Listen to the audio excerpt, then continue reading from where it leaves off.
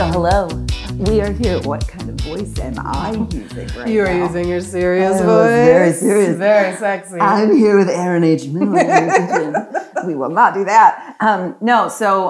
You have a very specific question for me about some tools in your kitchen. Okay. What did you say to me when I came up through your beautiful house just now? Will you help me know why there are different spoons for different things? Yes. Because I understand, like, I know that there's a reason that it has holes in it. Sure. Right? There has to be. That would be insane. But then, like, why did I get this one and this one and this one without holes, but slightly different shapes? Right. You understand? I do. And then I get why this is in here, I think. That one I'm not as concerned about. Sure. That feels pretty self-explanatory. Sure. I use this for the eggs, right? That's the right thing to use for the eggs. And then I also have this little weirdo. Right. Why so many? Why so many? Okay, I have a couple of questions for you about your spoon collection. Is it this one that looks like a dog has attacked it and we don't actually have a dog? It looks very loved. Should we? It might need to be conditioned a little bit, just because this... Are you saying that split at the end is... It's got splinters in it. I don't think this is supposed to be a split spoon. You know what? You know what I want to do? She gone. It's gone. So we don't have to worry about that one. Okay, great. Now these... Okay, yes. These three... Okay. Actually, all of them, except for the bottom part, is a set. Yes. Is that correct? Did. Yes. All right. I would love to offer to you today and to everyone watching, like 8 times out of 10, sets are here to trick you. What are you saying? That capitalism has tricked me again? What are you saying to me? What are you talking about? So people think that a set is giving you all the answers you need, all the tools that you need. Yes, I would assume that. That's our assumption. I feel like the people who make the sets know what they're doing. Yes. And the set makers and the spoon makers are like, if we just make these into a couple different shapes, no one's going to know. It's going to look like they're for different things. What a scam. Yes. And so I'm going to tell you that part of what, I don't want to tell you to get new spoons. I'm not going to tell you that because we're going to use what we have. That's what we have. That's what we do as lazy geniuses. You're going to use what you. That's what the book says. That's what it says. But it also says to have what you need. Okay. Okay. And I don't think you fully have all that you need. Oh no. Okay. And let me explain a couple of things why. Okay. This right here is very thick, as you can see. I'm just trying to imagine. You can't pick anything up with this without assistance. Thank you. Okay. Without the side of a bowl or the hand of a child so close to the stove. That is probably covered in something sticky anyway. It's disgusting. It's unpleasant. Yeah. So to me, if this were in my kitchen, I would never reach for this. Do you reach for this? Well, no, because I don't fully understand what it is. But when all these are dirty, then it's like, should I use the one I don't understand? Does it work for you? Does it feel like a pleasant experience that it does its job, like all the different things? And what is its job? Does it have a specific job, or is it just a spoon? It's just a spoon. A poorly designed spoon. A little bit. Now I will say. Let me tell you something. I will say this that having a spoon with a flat edge, like so, is helpful when.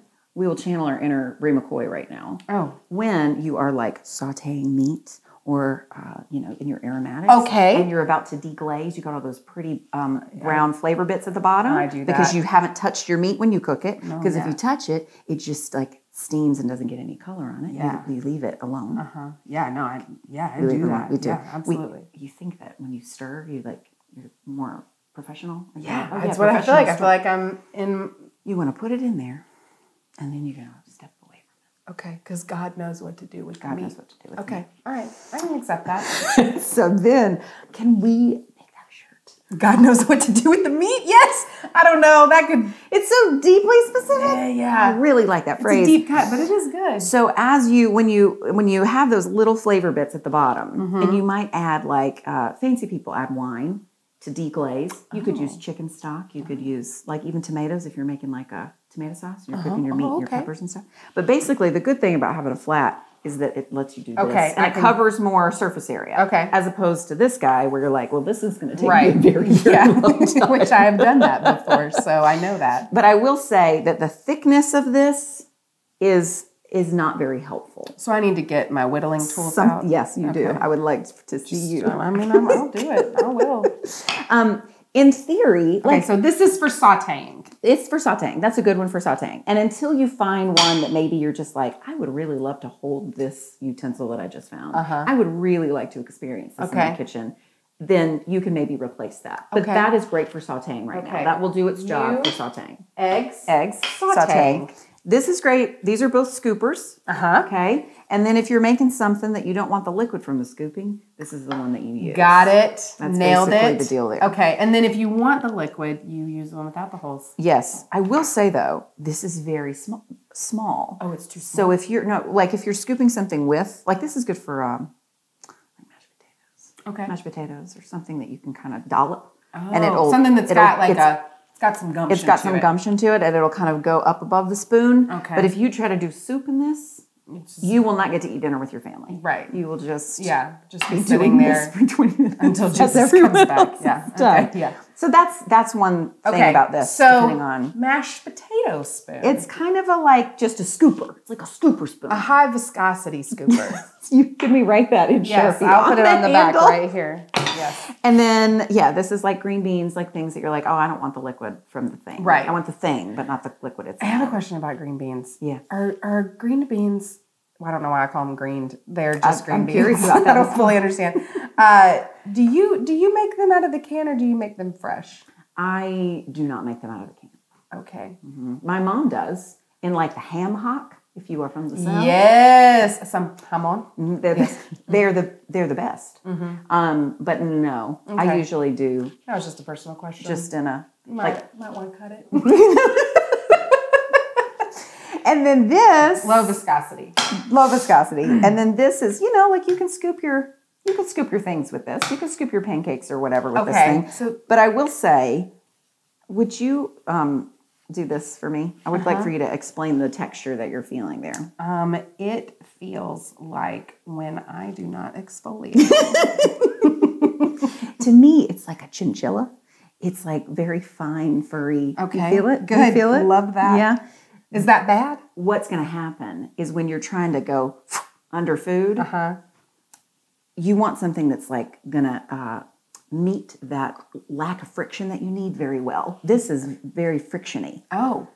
And so it's likely going to stick. Like your food when you're trying to scoop it and lift it. So this is trash. It's not trash. It's just you need to oil it. You need to like give it a 10-step. What do I oil it with? They have like wood conditioning oil. No way. Yeah. Okay. And it helps. It helps. So I don't think I am glad that we threw away the one that looked like it was a fork, but wasn't really. It was trying to be a butterfly. Yes. Turned into a new thing. Yeah. He's doing a new thing.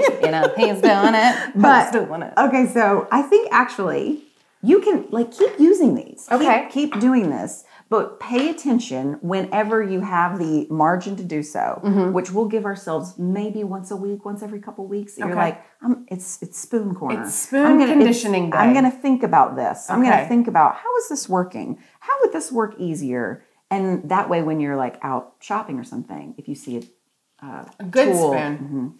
Oh, a spoon I want. a spoon you want. On the team. Yes. Go Team Spoon. But this is a good team. This Good is a job, team. solid team. You made it. You're garbage. So sad. We did it. We did Yay! How do we end it? Like that. Like that. Okay.